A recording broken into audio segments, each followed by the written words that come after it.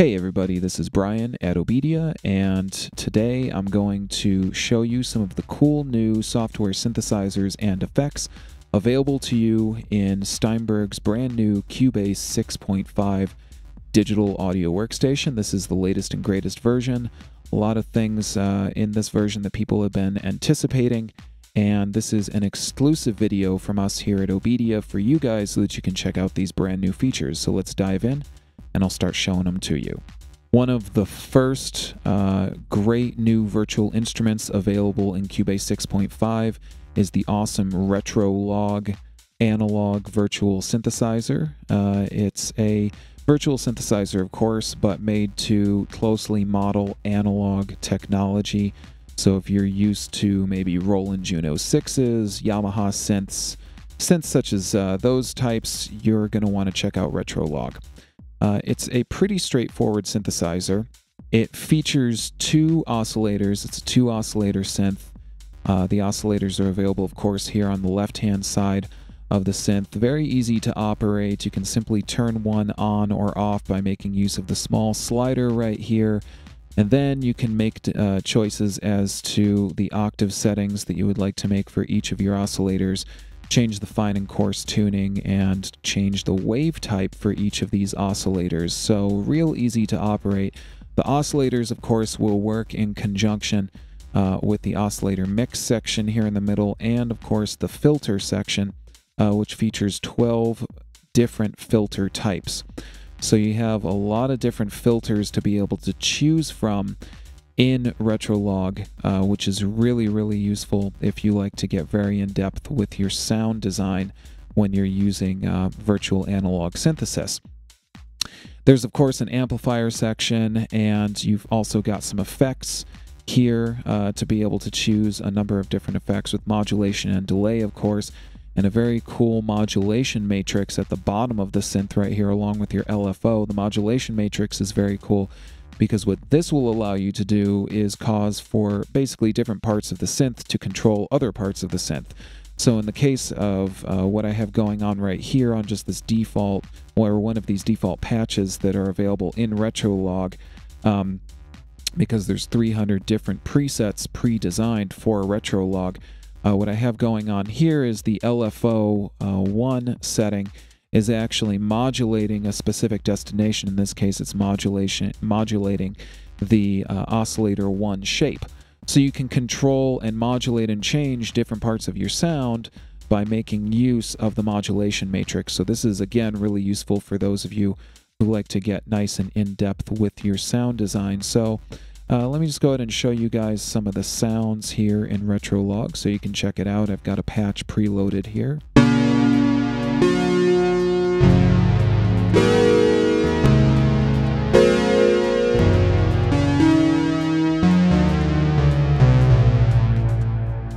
Got kind of a nice analog dark sound to it. Let's open up a pad.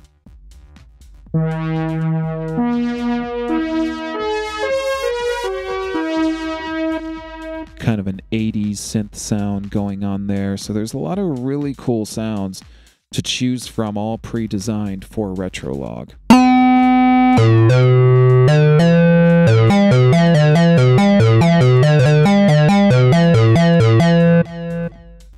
And again, I'm making use here of only Retrologue. I don't have any insert FX going on or anything like that. So all the effects that you are hearing are actually built into Retrologue. So this is just the synth right here. And I think it sounds pretty great. And again, this is part of the new Cubase 6.5 upgrade coming from Steinberg. So there's Retrologue. Let's talk about another great synth here in Cubase 6.5. Another really cool new synth available in Cubase 6.5 is Pad Shop, and as the name implies, it's very much meant for pads, for slow or quickly evolving ambient textures and synth sounds and various operations such as that. Really good for adding atmosphere to a track, great for soundtrack work, various things like that. A lot of different controls to make use of on Pad Shop, and so you'll definitely want to take a little bit of time to get to know these different controls. But just kind of a quick overview of what's going on here. This uses an advanced granular synthesis engine in order to give you this really atmospheric sound that comes out of Pad Shop. Let's go ahead and open up a patch here.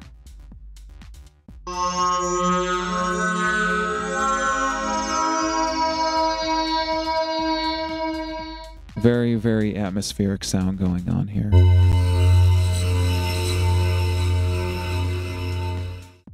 Now what you're going to notice here in the center of Pad Shop is that you have this waveform display. And the very cool thing about the waveform display here is that this allows us to make use of a number of preset waveforms that come with Pad Shop, which we can load real quickly and easily from the pull-down menu here and cause for the sound to change based on what we've loaded up. So you can see now we have a very different sound going on from what we previously had when I had simply opened up the preset patch that came with Pad Shop here. So this is a really cool way to be able to create your own custom sounds in Pad Shop. Now again, there's another modulation matrix here, just like in Retrologue. So again, you can cause for different parts of the synth to actually control some of the sound. So in this case, the modulation wheel is actually controlling the grain length. So let's see what that sounds like.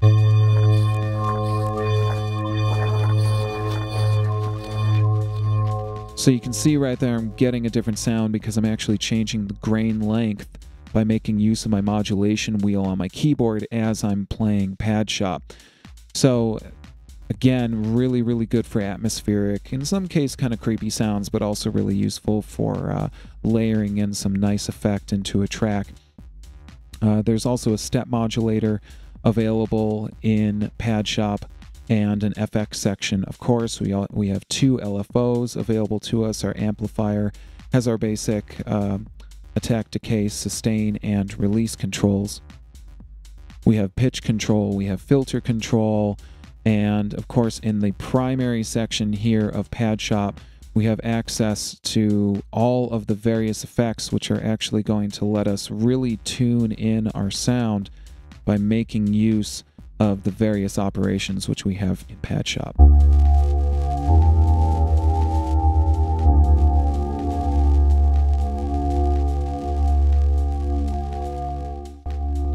And there's over 400 presets available for Pad Shop as well, which is really cool. So you probably won't have to spend a whole lot of time designing sounds.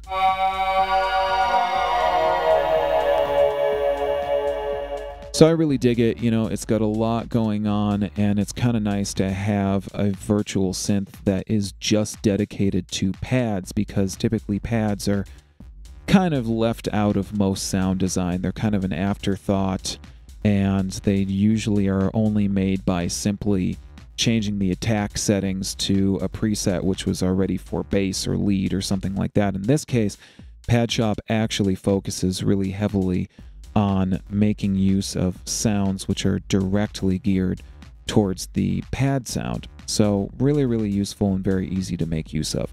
Let's show you guys some of the other cool effects that we have access to in Cubase 6.5. Now you'll notice, of course, that I have an audio track here in my project I'm working with in Cubase 6.5. These new effects are not only restricted to virtual synthesizers in Cubase 6.5, we also have a couple great new VST effects available to us. Go ahead and show those to you. The first one of those is the brand new DJ EQ, so I'm going to click on an open effect slot here, go to EQ, and select DJ EQ.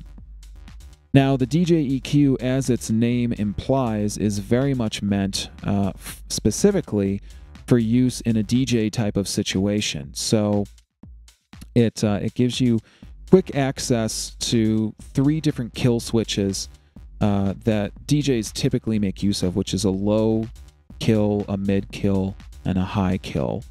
So you can quickly access these, of course, by just clicking on one of the buttons here in the interface. You can also grab on to one of the sliders here, one of the nodes inside of the interface for the DJ EQ and actively control your sound. So let's just show you guys what this sounds like right now.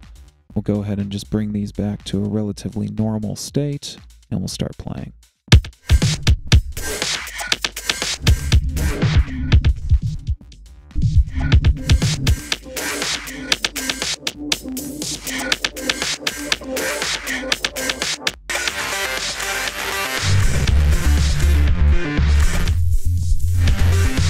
So you can see it's pretty powerful, you know, and just using these kill switches is really quickly and easily adjusting the sound of my track. So this is just really, really useful, I think, for DJs, but also definitely if you're mixing and EQing and you just want to really quickly do a quick low cut on a track or something like that, you could just load up DJ EQ and just real quickly cut out any specific frequency that you're looking for within the lows, the mids, the highs. Just cut it out real quickly. Really good for A/B comparison and a lot of control like that. So that is one of the brand new effects. Let's also take a look at the brand new Morph Filter. I'm going to click here, go to Filter, and select Morph Filter. Now the Morph Filter is very much, it reminds me a lot of XY pad controllers that I've made use of on various synthesizers, and that is because it seems very simple in its general interface, but in practice it definitely has a lot of very cool applications. So let's play back. I'll just show you what it sounds like and kind of what it does.